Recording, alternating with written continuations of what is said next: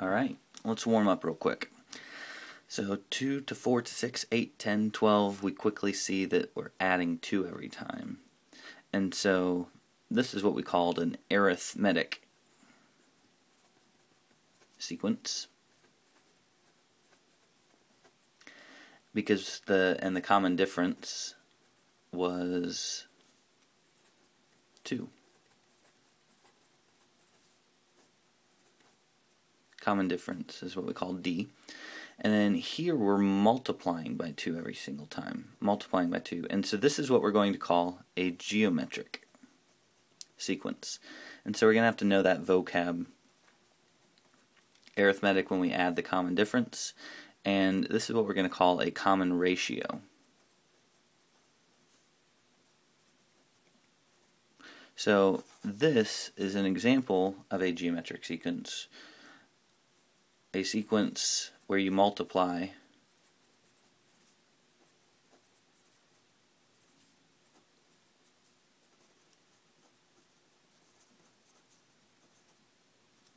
by the same thing.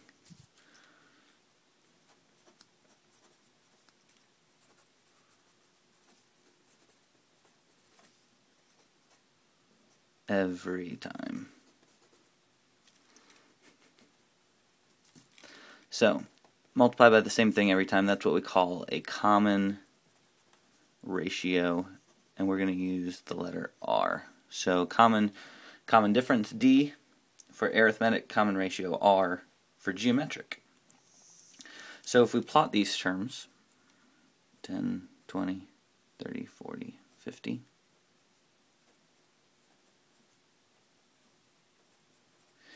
we end up with 1, 2, 3, 4. So we have 6, 12, 24, and 48. If you continue the pattern backwards, the y-intercept here would be 3, which is going to be very critical in this one.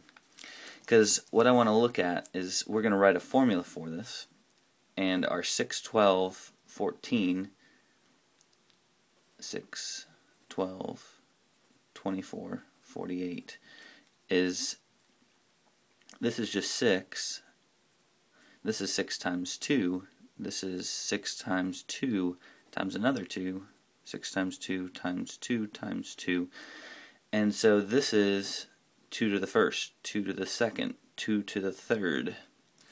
And so we're going to write an equation where we have, starting off with the 6, we multiply by 2 and then raise it to a power. Some power of n. Now if we plug in 1, we want to get 6. So if we plug in 1, right now we get 6 times 2 and we get 12. So what we need to do is we need to subtract 1 every time we plug in from our exponent. So 6 times 2 to the n minus 1. Or, if you wanted to, you could think of this as 3 times 2, and 3 times 2 times 2. And so another way to represent it is 3 times 2 to the n. But we are going to most often use this one, just because it's easier because it has the first term in it. This one has the 0 term in it. The 3 that we talked about. So using this pattern, let's do this again. First off, what we need to find is the common ratio. Now we see 2 again, except now it's going down because 4 divided by 8, 2 divided by 4 is 1/2, and that's our R value. And so now it's starting at 8.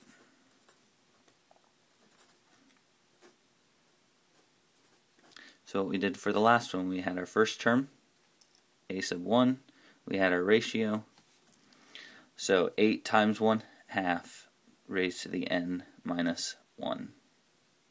Or if you prefer, 16, the 0 term, times 1/2 to the n. We are going to get much more used to the top one. Next one. A little harder to tell with some of these fractions, but once you get to -3, 9, -27, you can tell that the ratio is -3. If you ever have a hard time finding the ratio, do some division. And just do 9 divided by -3. -27 divided by 9. Divide the term by the term in front of it. And so then you get a sub n, the first term, 1/9, times our ratio -3 raised to the n minus 1. Or you could use the term prior to that, which would be -1/27 if we divided by -3 raised to the nth. Find the zero term. So what we've been doing in the general formula to find the nth term of a geometric sequence will always be a sub 1, your first term, r, your common ratio, and n equals the number term. Typically, your variable, well, it's always your variable in your equation, in your nth term equation. We've also been doing a sub n equals a sub 0, zero term.